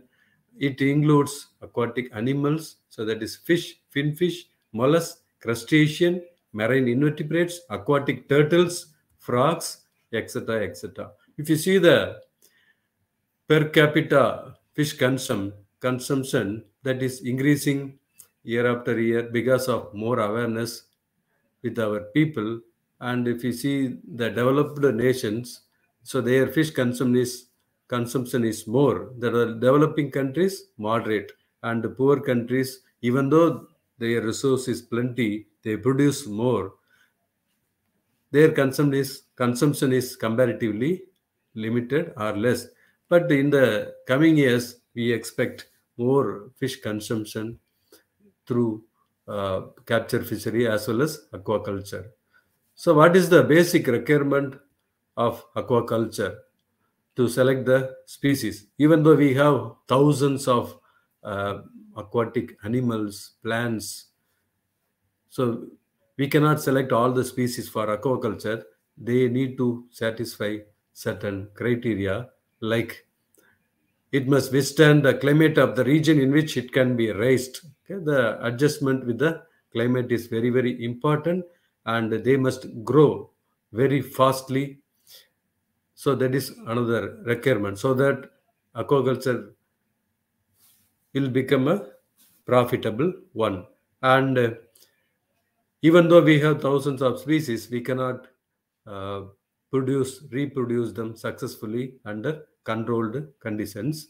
Only certain species. So we select only those species. And most importantly, we know that all the aquatic organisms, except plants, we provide with the artificial food, and most of the species don't accept that. Only the certain species accept, so we select only those species. And again, we can grow any species, that is not a problem, but that must be acceptable by the consumer. Okay, so our consumer or the customer is the main target. So whoever wishes to buy what type of aquatic animals, may fish or shrimp or crab or lobster, so we can produce only that. Okay, not for our own wish, but to the consumer wish. That is important. And when we talk about aquaculture, we are growing fishes in an artificial condition. So definitely we grow them in high numbers. So that is one of the criteria we do it. Not all the species will tolerate this high density overcrowd. So we select only those species. And disease resistant is another important factor to decide the aquaculture species. So these are the 7 important criteria we need to keep it in our mind before starting or before selecting any aquaculture species. Coming to the traditional way of farming, people were doing integrated fish farming long, long ago. Even now also possible, but for that we need huge space. Okay. So aquaculture means integrating everything. Aquaculture is only one part. Cultivation of fish or algae, aquatic plant is only one part. In addition to that, so we can grow vegetables, fruits, livestock, chicken, ducks, and goat or cow. We can also grow the horticultural plants, okay, flowering plants, etc., etc.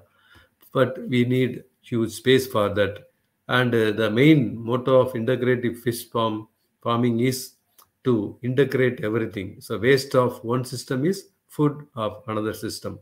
So we collect vegetation or grass from a field. We give as food to the livestock. And then, so the waste of livestock is food of another system, including fish culture. So the fish waste can be used as fertilizer or nutrient, organic nutrient of plants. So in this way, we integrated everything and nothing is waste here. Okay. That is one type of farming that require a lot of space. And another way of farming is composite fish culture. So utilization of space. Okay. So for example, if we have a pond or lake, it may be small pond, big pond. Some species occupy only on top. Some species occupy in the middle. Some species occupy at the bottom.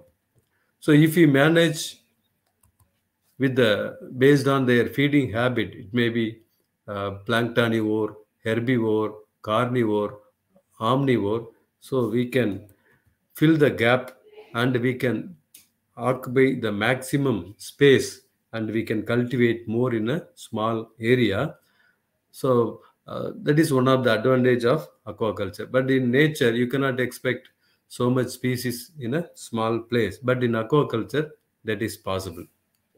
And we can also grow fish in the rice field.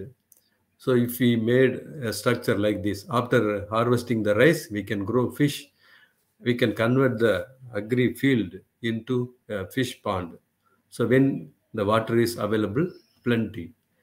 And based on the food and feeding behavior, you can see the mouth is superior, inferior, subterminal, so we can grow fish. Okay, so if it is superior, they are uh, planktonivore. If it is terminal, subterminal, if the mouth is straight, so they may be grasshopper. If it is subterminal, the mouth is facing down, means they are omnivore or sometimes carnivore also. So based on that, we have major crops. We have Chinese crops, we have Indian major crops. So that can be grown in a better way. So we can give some composition. So to avoid competition between these things, these fishes. Okay. Coming to the culture system, when we talk about aquaculture, based on the intensity means number of animals per meter square, we get the output. Okay, so we can grow aquatic animals in pond or cage or raceways or pen. We have so many types of farmings available based on the location and the nature of the ecosystem and the environment. Accordingly, so our management system varies. Okay, so in traditional or extensive culture, so it's it is like here. Okay, you can see the picture with the large ponds, and it is animals are not crowded, not so much crowded. It's freely there. So we just allow the water inside and the fishes will grow, and after 4 to 6 months we harvest it. But the harvest may be less, but it's sustainable. But it requires lot of space. So you can see the picture of traditional aqua farming. And semi-intensive is like constructed in a perfect manner, square type or rectangular type of farming. So we provide artificial food in addition to the natural food available in the ecosystem, water bodies. And here the productivity is medium. You can see the farm, how it is located in the coastal area. In the intensive culture, the size of the ponds are smaller, but the density of the animals are more. So we get more yield within the small area, but we need more care. Otherwise, disease will come, and so that may lead to crop failure sometimes. In intensive farm, it is latest technology. So everything is under controlled environment, automated, with less water, with a small within a small area. So we can cultivate. Even we can do aquaculture in a desert. So everything is recirculated, so automated, so we can grow fish in any environment, in any condition. And coming to the fishes, types of fishes, if we say aquaculture, so immediately we remember fish only. In addition to fishes, we have so many animals, crab, lobsters, etc., etc. And even in fishes, we have freshwater fishes, brackish water fishes, and we have aquaculture species like katla, rogu, mrigal, silver carp, grass carp, common carp. We have so many species already available, or people are cultivating for many years. And these fishes grow faster, and we get yield as soon as possible. Okay, the maximum of 6 months is sufficient. In addition to that, there are some varieties. We say loaches, very small fish, very tasty fish, and it costs more. It's very costly fish, very tasty fish, but the availability is very less. But we have opportunity to cultivate this also in addition to the major crops. Next to loaches, catfish, another high value fish, very tasty. Uh, this price also very high. Okay. And the next one is very big fish, snakehead or morels.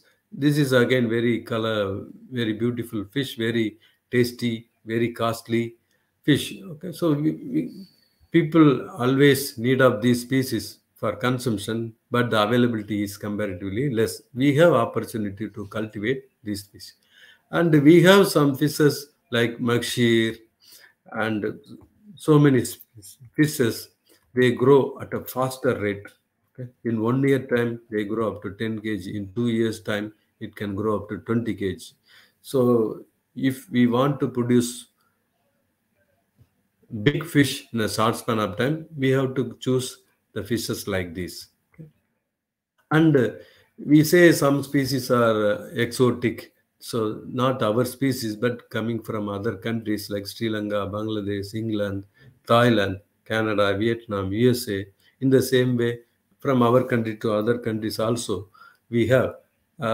It may be edible fish as well as ornamental fish, but we say invasive species or alien species, but after globalization, it's very difficult to control the movement of alien species or invasive species from here to there or there to here. And next one is freshwater prawn. Freshwater prawn, they come to brackish water for breeding season. So they are tolerant in freshwater as well as brackish water. So the cost is again one of the important fishery in India. And coming to the shrimp is very famous all over the world. So India is one of the major producer of shrimp after China. And so if you see the natural cycle, life cycle, So they are actually marine species. They lay eggs in the marine waters. So they go to Nauplius, Zoea, Mysis larval stage. When they are reaching post-larval stage, they go to the coastal waters, and after spending some months, they again go to the sea. So when we understand the biology of the shrimp, so we make uh, shrimp culture in a hatchery. Hatchery, we collect the brooder, we allow them to artificially lay eggs, so we maintain it. After post larva, we keep it them in the aquaculture pond. So the wanami, so white is commonly called white leg shrimp or Pacific white shrimp or king prawn. So it occupies almost all over the world. Previously in India, people were cultivating Penaeus indicus, Penaeus monada. Now this particular species is occupying around the world, very famous. So we have more opportunity to cultivate shrimp. Okay, India is one of the hub, especially Andhra Pradesh is very famous for shrimp culture. So we depend on all other countries. Export is the main. So our country is getting huge money through export. And in the same way, tilapia. So tilapia, Oreochromis niloticus is the scientific name. Its origin of tilapia is Nile River, but it is almost there everywhere. Even in latest aquaponics, we use this particular species because they are highly tolerant. Arowana is another species, so the people believe, and it's very costly fish, we say. And if you see the anatomy and physiology, it's very interesting. Fish is the same fish, but if you see the uh, qualities or the how freshwater fish require salt, they take salt from the water, and from the water through gills, through mouth, and in seawater they drink seawater, they excrete salt through gills as well as through skin. Okay, so this way they maintain their balance. Coming to the brackish water, so we have milkfish, gray mullet, pearl spot, sea bass, sea breams. So they are aquaculture, so very important in aquaculture. So this is available only in brackish water. So mullets, pearl spot, very commonly called karimean, very famous in India, especially in Kerala. So sea bass is one of the important aquaculture species in India, and Australia is the country to develop the life cycle, production, everything in an artificial manner. And the sea breams are coming up very recently, and so the culture of all the above species have done, and not only the culture of these fishes but also the fish processing. That is another booming industry because fish is not available everywhere. That is available only in the coastal area, but when it goes to the interior area, it is very costly. So we have icing, freezing, canning, and preservating. So many techniques are used to preserve the fish. So like salting, smoking, icing, freezing, canning. So sometimes people may use salt water or some preservative to enhance the shelf life. That is also there. And another opportunity is HACCP. So when we talk about export of fish or shrimp or any other organism, we need to consider the quality parameters, quality of fish. Okay, that must be free from physical hazard, chemical hazard, biological hazard. So these are the things, and this particular aspect also simultaneously growing. Coming to the aquaculture. So aquaculture, one part of aquaculture is cultivating, another part is growing, acquiring fishes. Okay, so to enjoy. not to not for consumption but also enjoy. So that is also there. Again, we have live bearer fishes. They lay, uh, some are egg layers, so they lay eggs. Go, for example, goldfish, koi carp, zebra, danio, so black widow, tetra, so all are egg layers, live bearers. So they give birth to young ones lively. That is guppies, mollies, swordtail, platy, etc. etc. So we have freshwater aquarium, brackish water aquarium, marine aquarium. So we can make the environment for their living. Simultaneously, we enjoy them. So we have a very big list of freshwater ornamental fish. It's a uh, new field to explore. Okay, some of the fishes I'll tell you, that is gaurami, angel, rainbow, fighter, goldfish, freshwater angel, arowana, koi carps, zebra, black molly. In addition to fishes, we can also grow the hydrophytes, so aquatic plants. So that is also gives better feeling to the fishes as well as to us. So we also have marine ornamental fishes, huge number we have. It's emerging field. So clownfish is known to most of us, angel fish, different angel species. Clown, trigger species, and scorpion, so tiger, so lionfish. So we have so many fishes to explore, and maintaining the marine aquarium is comparatively tough, but still we can do it. It's a business nowadays. And the seagrass, so when you grow seagrass in live condition, that's beautiful. That dead one also, it has medicinal value. It costs more. Marine turtle also one of the new avenues in aquaculture. So we can grow fishes, especially the ornamental fishes for hobby. Even we can do it for business. We can export, so we can decorate our homes, our houses with various glasses, waste bottles, even the sink and the office table, the unutilized TV or old TV that can be decorated with the aquatic plants as well as fishes, office table. So bowl, whatever we have, we can make use of those things to decorate the places with the fishes and aquatic plants. So not only the fishes, we also have crab. So crab, it's a edible crab. So we have so many species of crab species that is edible. So they are exported to various countries in live condition. The culture technology is already available, and through pen culture, crab and crab box type cages can be done, and fattening can be done through box type cages. This is the easiest way of growing crabs. So collecting small one and put it in the boxes. We feed artificially in 1 to 2 months time. It will be bigger. That cost more. So we can export it in live condition. So we have all technologies, and lobster is another organism, very beautiful organism.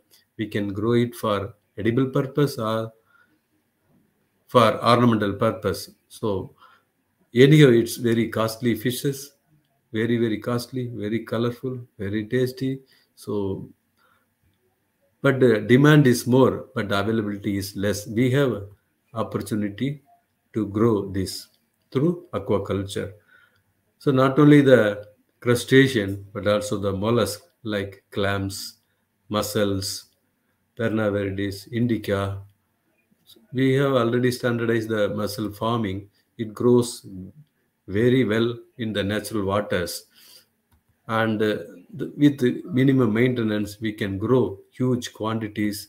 Collection is easy, so that can be used for edible purpose. The shell can be used for other industry.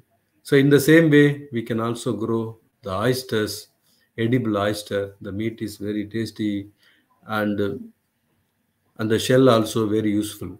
The oyster seed collection, again, with the culch material, we can collect it in millions. We can grow it through rack culture, stack culture, raft culture, long line culture. So the opportunity is huge. And as a filter feeder, we can grow them very easily. We can get more profit out of it. So not only edible, we have pearl oyster. Its ornamental pearls can be produced through net cages, and the technology is already available with most of the countries. So what we need is only the marine environment. We can also grow pearls in fresh water. There are freshwater pearl species. We have technology. We can grow them. So that cost. So it's a multi-million-dollar business. So those are the animals we can make use of our culture or business as an entrepreneur, so we can do it. So we can also grow algae. We say marine algae, marine macroalgae, or seaweed.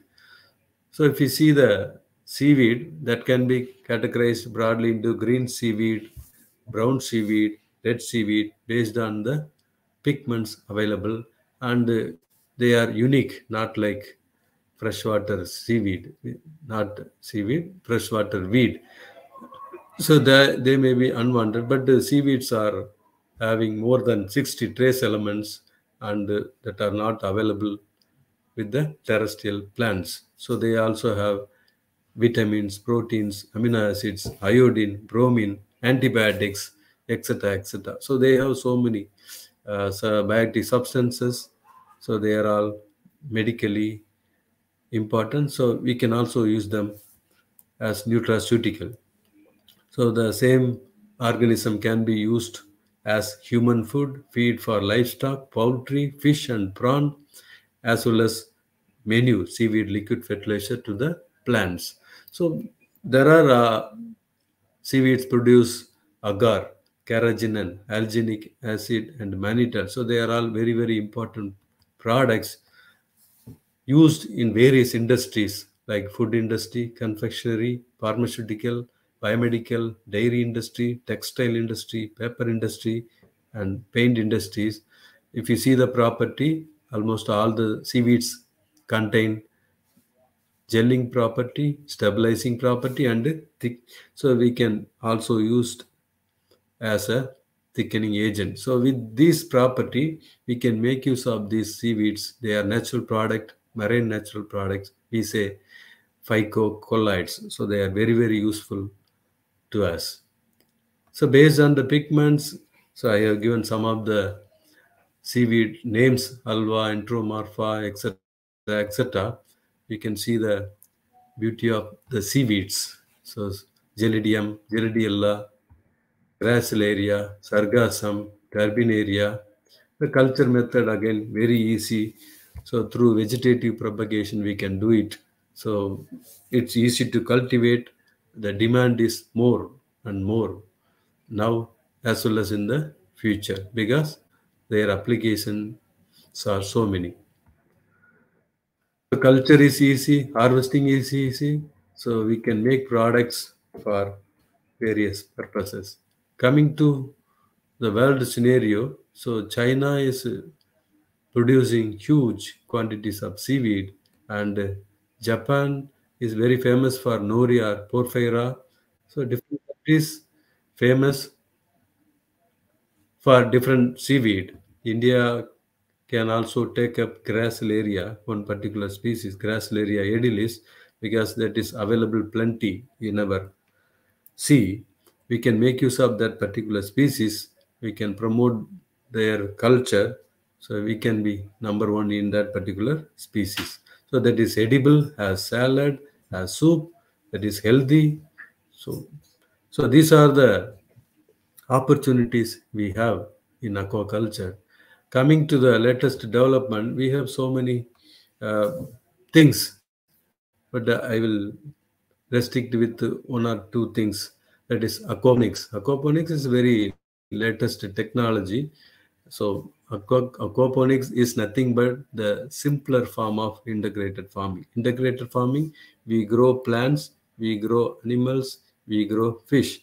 Here, we cannot grow any animals here, but we can grow vegetables and fishes, maybe edible as well as ornamental fishes through automation. So we have technologies, we can make use of the technology, automation, so we can grow fishes and the plants anywhere, even in offices or house or terrace, wherever the spaces are, we can make use of them. And again, we have automated feeder. We can connect everything through online. So with this, we can produce a lot. So previously we need uh, manual feeder. So feeding and all given manually. Now we have machines to feed. It can be controlled, the quantity wise, quality wise, the timer with timer. Everything is we can connect it through phone, personal computer, server. So we can control online. We can reduce the manpower. We can produce more. We can maintain the water quality, animal health, everything. So we have the technology like before. We can make use of the technology to grow fish through aquaculture. So finally, I want to tell you a small Chinese proverb, that is, give a man a fish and you feed him for a day. Teach a man to fish and you feed him for a lifetime. So that is very, very important. So this way we can help the world, help the people for the better future. Finally, the aquaculture is helping to save the wildlife. It may be a fish, it may be a crab, it may be seaweed or any other organism. We can save wildlife because when we cultivate artificially, so the pressure on the natural ecosystem is reduced. So uh, we save wildlife indirectly. So we are also supplying protein rich food to the world. So, so abroad, we are definitely helping the nature as well as people. So with this uh, small overview, I stop my presentation. Last but not the least, I would like to thank Masa University management and all other faculty members, scientists. So, so he's taking care of all these things, and so they are very, very helpful. So I must thank their hospitality to come over here, and we are very happy. And so definitely we'll have collaborations in this field as well as in various fields. Thank you. Thank you, Dr. Masilamani. It's a wonderful presentation, and this is broad view of opportunities in aquaculture and how it helps the world and society. Thank you so much, and let us look forward for possible collaboration between the universities and future collaboration. Thank you so much. Thank you, sir. Thank you, Dr. Suresh, for your great help in this presentation arrangement, everything. No problem, Thanks sir. a lot. It's our duty and our pleasure. Thank you so much. So, with this, Thank we you, would sir. like to end this today's sessions. Thank you all for watching, and see you all. Bye. Bye, sir.